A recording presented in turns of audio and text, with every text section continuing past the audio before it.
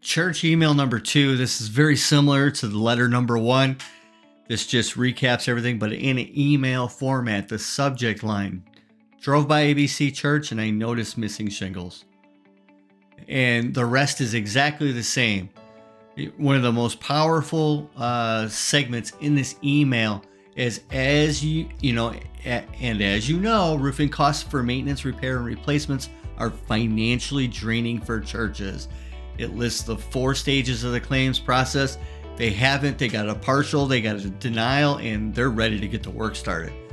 Someone is going to do these churches. So why not be us? Reach out to every church you can.